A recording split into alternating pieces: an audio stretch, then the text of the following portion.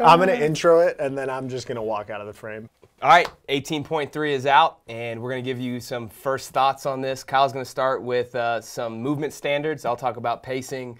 This one's going to be a lot of double unders. That's 800 double unders to be exact if you finish the workout, although if you watched, neither of those guys got through the entire thing, so I'm not sure that there will be that many people who are actually getting through all 800, but regardless, this is going to take a major toll on your calves. There's no getting around that. Yeah. In terms of the movement standards, like Brannen said, the biggest things were with the dumbbell snatch, and these are things that I just noticed last year watching our own athletes and watching some on-site athletes. Number one, make sure both heads of the dumbbell touch the ground. That is the standard. So when it's on the ground, both heads are touching before you pull. The new standard with exchanging hands, you can't have the dumbbell pass above the head. One head of the dumbbell has to pass below the top of your head in order to exchange before hands. You switch. Make sure that you have your judge hold you to your non-lifting hand, not touching your body. I even saw during the demo some of the guys were doing that. They caught a couple no reps. And then this is the biggest change, is that you don't have to repeat a rep if you get no rep on like your right hand. So you get a no rep on your right hand, you can go ahead and switch to your left and go ahead. You don't have to repeat that right hand. So in terms of movement standards, those are the only things that really stood out as novel this year versus previous years. But regardless of what we say, make sure you go and look at the movement standards online. It's always important before you start the workout. The number one rule is to know the rules of your sport. Yes. You wouldn't play basketball without knowing the rules. Exactly. Don't do CrossFit without knowing the rules. The second thing that we're going to cover here is just kind of equipment setup. Number one, make sure that you're either grips or tape on the bar. Again, the same thing that has been in the first week. You can't have grips and tape, so that's just a basic. But at the top of the bar muscle up, you can't remove your hands, so make sure that you're set up in a way that you can keep your hands on the bar all the way through the movement. And then the other thing that, you know, we were just talking about this right before we started filming, there's going to be so much loading on the calf. Make sure that you put like a gymnastics mat or something underneath you for when you come off the rings and come off the bar, so that your calves are not absorbing all of that shock as well. You know, there's going to be people who, I'm not saying that there's going to be calf ruptures or anything like that, but people's calves are going to be pretty wrecked. There could be strains and tears and things like that that could happen coming off the bar or coming off the rings because the calves are so fatigued. So that's just something to keep in mind in terms of equipment setup. Yeah, so as far as the actual setup goes, if you are trying to put a regional level time on the board, or as many reps as you can get in the 14 minutes.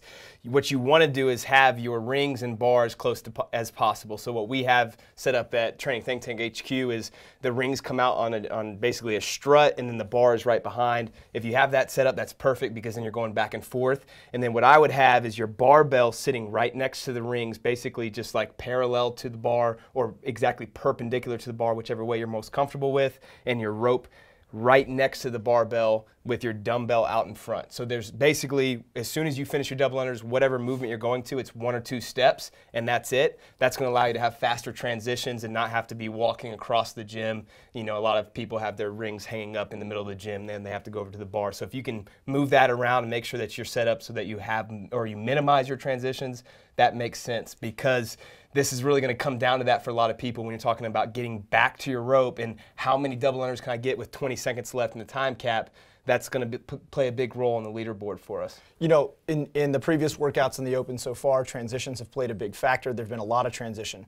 This one, there are fewer total numbers of transitions versus some of the previous workouts, but it still matters. And you even saw Kyle Kasperbauer, you know, he was taking some longer breaks between some of the movements here. If you can get yourself to move directly from one movement into the next, bite off a chunk of it, like say you're moving from, you know, your set of bar muscle ups into the last set of 100 double unders, instead of going over there, put your hands on your knees and taking that rest, just bite off a chunk, even if it's 20, then take a shorter break, and then kind of work your way into the movement and get comfortable with it. It tends to be a much better strategy than taking a really long break between transitions. Absolutely. So pacing in the workout. There are 800 double unders if you finish. We already talked about that. If you break that down for someone that has even fast double unders, that's 6 minutes and 40 seconds if you went unbroken. So let's just call that half the workout, right? It really is. If you're someone that's a little bit slower, you could be 7:20 or 7 minutes and 30 seconds of total double unders. So let's call it what it is. is the workout is double unders, and then everything else is mixed in between. That's not to say that the other things aren't important, but the efficiency of double under movement that you have is going to play a huge role in how well you do in this workout. So when we're talking about warm up in a minute, make sure that you're feeling as comfortable as you possibly can with your double unders. Make sure you warm up well so that your shoulders, forearms, and calves are all warm and ready to do that many. And then make sure that you're efficient at them when you're in the workout. If you need to break, then break. There's no need to have to go unbroken on this, especially if you know that you're going to have problems with other movements in the workout. So take that break, get under control, and then get back and try to knock out another big set. I think that's going to be really important. So essentially what you're saying is, from a pacing perspective, that by feel is probably going to be the best strategy here. Instead of saying, all right, I'm going to concretely break my double unders in the second set at 50-50, because you never know when you're in the middle of a set of double unders when you might miss or something like that. The other thing, and this is not so much a pacing thing, but just like a strategy perspective, when you break in double unders, especially early on, if you just trip up, that doesn't mean that you're tired and that you need a long break there. Just if you trip up, get right back into your double unders. Obviously, as the workout goes on, there may be some times when you need a little bit more rest.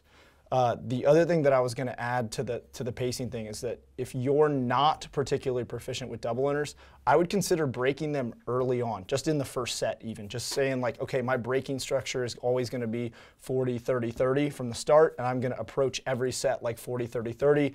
Keep it in smaller, kind of like psychologically manageable chunks. That may help you as you get later into the workout. But if you're trying to put up a regional qualifying score, that's probably not going to be a good strategy for you. Well, the nice thing with the double unders, not to harp on those because we have some other movements to talk about, but you can break on those and get back to them faster than any movement in CrossFit, right? So if you do your double unders and you break, it can be a 2-second break and you're literally right back on the movement, but that can calm you down and relax you, or if you trip, it's not the end of the world. Whereas if you come off the bar and bar muscle ups or the rings, you have to wait for the rings to calm down. You're up there touching them, trying to jump back up to make sure that you can get back on the rings properly. Or chase your bar on the overhead squat. Those are things that take longer. So it's okay to break on a double under. It's okay to make it 40-30-30 if you'd like. I think the big thing is making sure that you get back on them as quickly as possible if you do end up tripping a couple of times. The other thing to put out here is that, you know, HQ takes the way that they structure the workouts seriously. Like they have tested this before,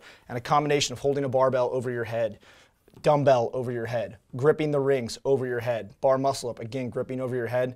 It's going to be creating occlusion, you know, resistance to blood flow and all that stuff to the arms. And then you couple that with double unders, people's shoulders are going to get really smoked in the middle of this workout. So this was not unintentional. Make sure that in your warm-ups you address blood flow to the shoulders and things like that. Just open up tissues so that everything kind of flows freely. Absolutely. Just to kind of finish on the pacing aspect, I know we kind of drug this on a little bit, but with double unders, break is needed. Make sure that you get back on them as fast as possible. For the other movements, so the overhead squat and the dumbbell snatch, those are things that in your training, especially if you are a training think tank athlete, you've touched both of those probably multiple times already throughout the open, right? As we prep our athletes, you know which ones you're proficient at and which ones you're not.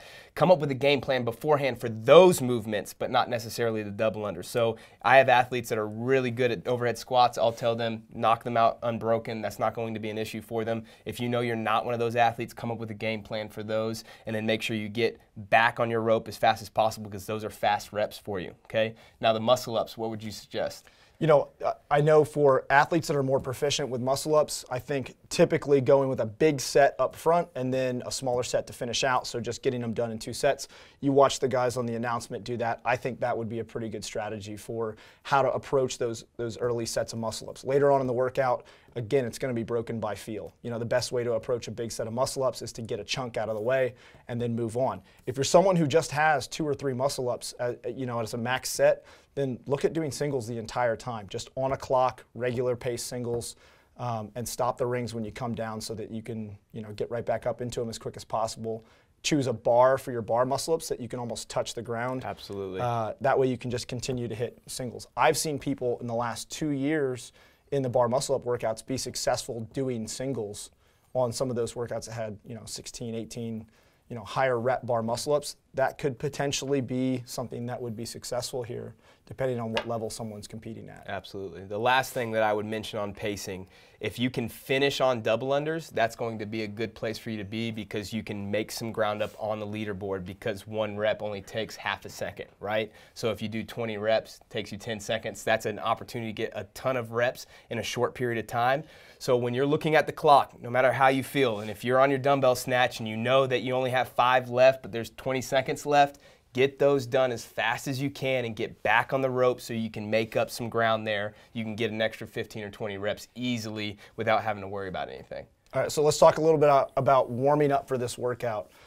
Particularly, what joints, what tissues are you looking to prep for something You like already this, said Brannen? it. So shoulders are, I think, are going to be the biggest one. Everybody's going to talk about calves. We already mentioned that just because you're doing so many double unders. But the reality is that everything is on the shoulders, right? So the double unders, the overhead squats, the muscle ups, the dumbbell snatch, that's something that I'm going to have all of my athletes spend a ton of time making sure that they're warming up properly, making sure that they feel good, especially in an overhead position, just because in the rings, the bar, the overhead squat, and the snatch, you're going to be overhead. So not having any restriction up here is going to help and allow you to breathe in those movements, which is going to be important getting back to dumbbell unders not being jacked up. And having, like, one of the things that I've always found is, like, the longer you're holding something over your head or the longer you're gripping, right, you're creating all that tension in the forearms and the shoulders, and that just fatigues. It makes so there's no blood and oxygen getting there.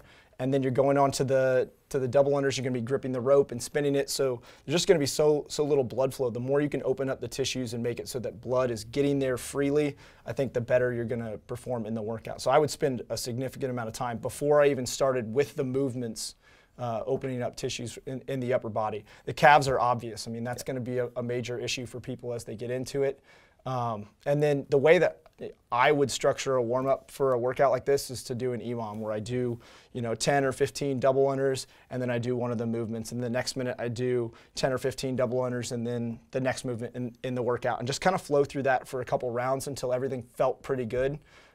Take your break, and then go after it and prepare for 600 to 800 double unders, depending on how far you get into this thing. The last thing that I wanted to touch on was just recovery.